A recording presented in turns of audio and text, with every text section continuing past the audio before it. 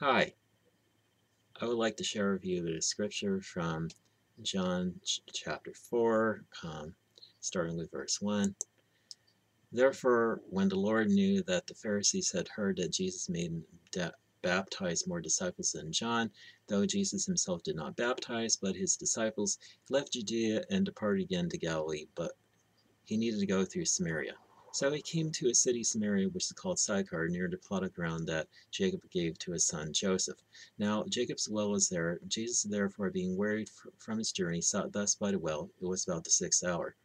A woman in Samaria came to draw water. Jesus said to her, "Give me a drink," for his disciples had gone away into the city to buy food. Then the woman in Samaria said unto him, how is it that you, being a Jew, ask a drink from me, a Samaritan woman? For Jews have no dealings with Samaritans. Jesus answered and said unto her, if you knew the gift of God, and who it is that says to you, give me a drink, you would have asked him, and he would have given you living water.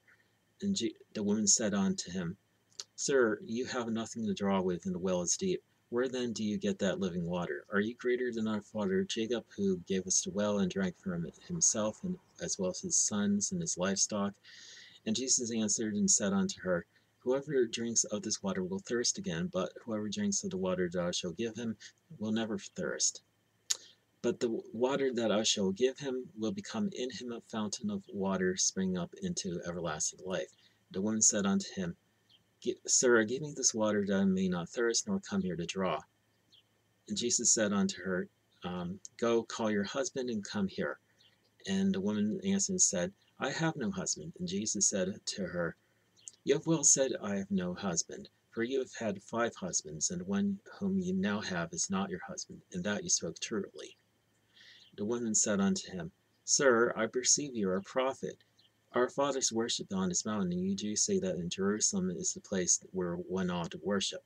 And Jesus said unto her, woman, believe me, the hour is coming when you will neither on this mountain nor in Jerusalem worship the Father. You worship what you do not know. We know what we worship, for salvation is of the Jews. But the hour is coming, and now is, when the true worshippers will worship the Father in spirit and truth, for the Father is seeking such to worship him. God is spirit, and those who worship him must worship in spirit and truth.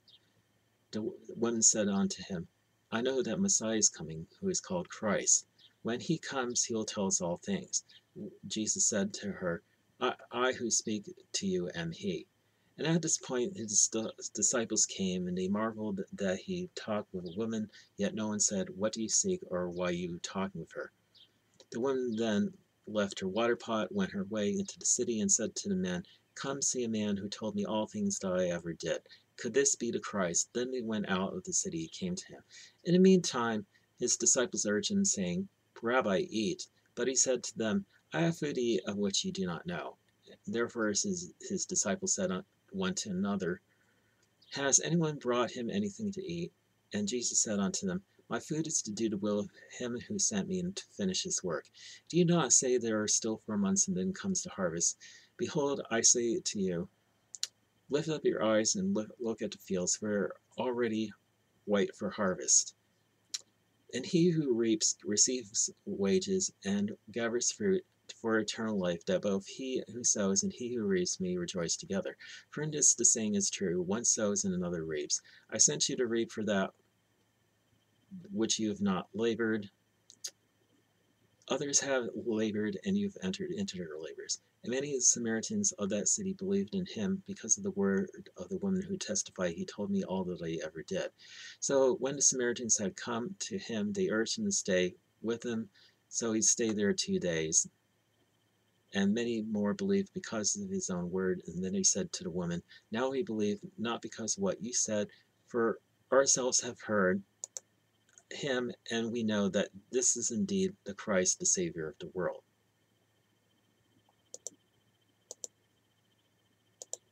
Now, those scriptures right there are talking about Jesus meeting with the woman at the well. This woman came out to draw water, and she was there by herself, and Jesus casually asked her to give him a drink, and the woman said, I'm a Samaritan woman, you're a Jew. How how's that you ask me for a drink? And he's basically told her, if you knew who it is that's asking you, and you would have asked him, and he would have given you living water. And this made the woman curious about this living water that Jesus was offering, and and Jesus answered that whoever drinks of this water that you get from the well will thirst again, but whoever drinks of the water that I shall give him will never thirst, because that water will become in him a fountain of water bursting into everlasting life. And th th that made the woman interested in wanting to get that water. And then then Jesus told her to go, call your husband and bring him here. And this caught her off guard, and she said, I have no husband. And Jesus said, you have well said, you have no husband, for you have 5 husbands, and the one you now have is not your husband. And the woman realized, you are a prophet. I mean, our fathers worship on this mountain, but you say in Jerusalem is the place where men ought to worship. And Jesus was like, a time will come, lady, when you'll worship the Father not neither on this mountain nor in Jerusalem. And God seeks those who will worship Him in spirit and in truth. And what and one says, I know that Messiah is coming, so when He comes, He'll speak of all things. And Jesus told her, I am He whom you are speaking to. And then the woman went away and basically told everybody that, look, this man told me everything that I ever did. Could this be the Christ? And then everyone comes out to meet Jesus, and they all believed on Jesus. And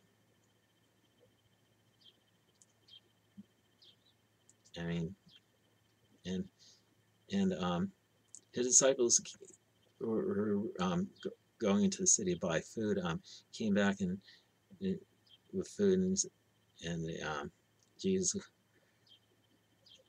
and he asked the rabbi to eat, and Jesus told him, I have food to eat that which you do not know anything about. And wondering, has anyone brought him anything to eat? And Jesus said, my food is to do the will of him who has sent me and finish his work. And goes on to say, do not say there are yet 4 months and then comes the harvest. I say you look at the fields, for they are already white for harvest.